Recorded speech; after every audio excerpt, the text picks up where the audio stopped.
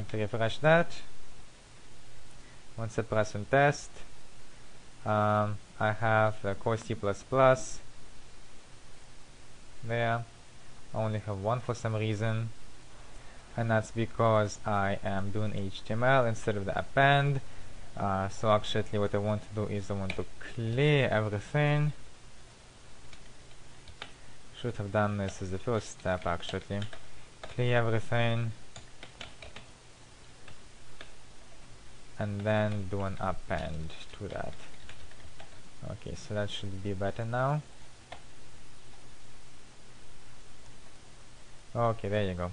Okay, so this is our second page, and just to be sure that this works properly, let's visit the third page, page 3,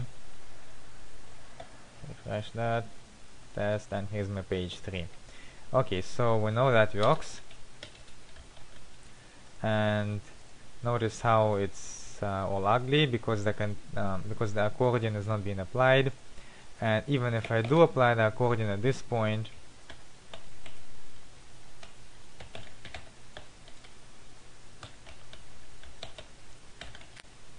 with the same parameters I gave to the Zend accordion container,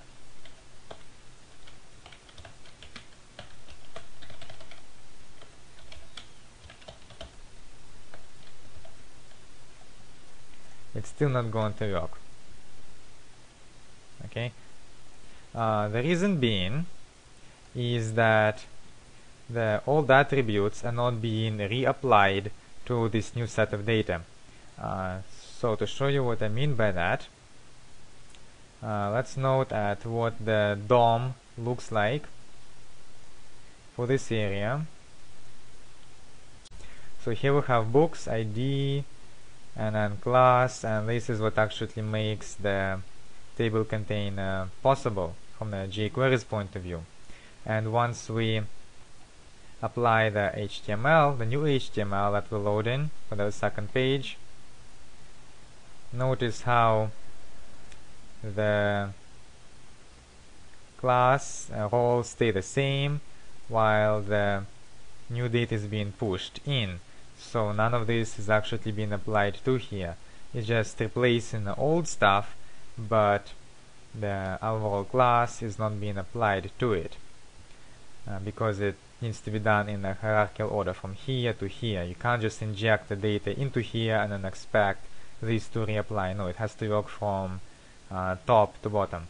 So what we need to do is to make sure that whenever the data reaches this content area here, this container area, the container always gets reapplied. So what we can do is change our design a little bit in our view script.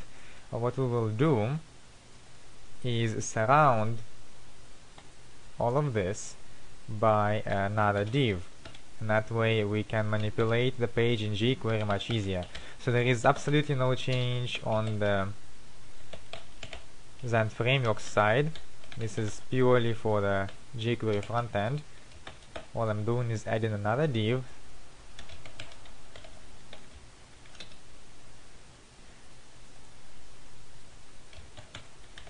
Okay, so now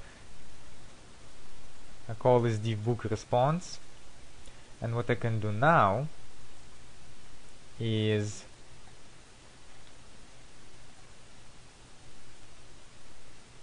clear the book's response ID,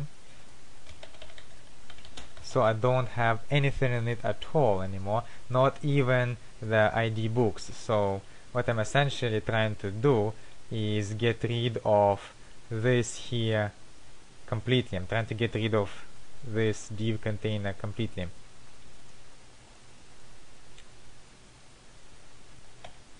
There should not be any difference at all at this point. Instead, I now have the ID books inside of the books response container.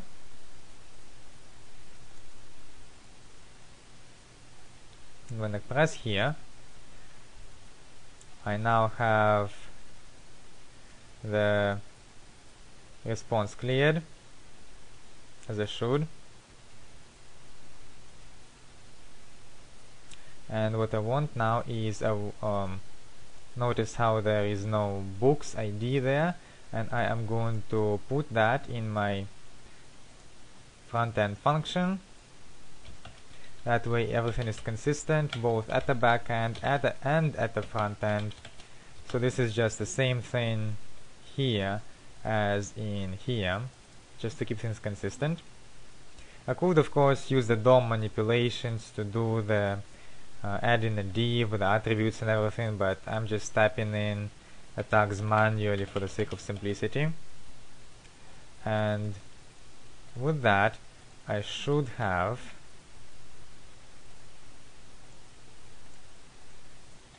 the before and after consistent. Alright? So now everything is consistent and is being applied in the proper hierarchical order. And finally, I am just going to modify this piece so the accordion is being applied at the proper section. Response books.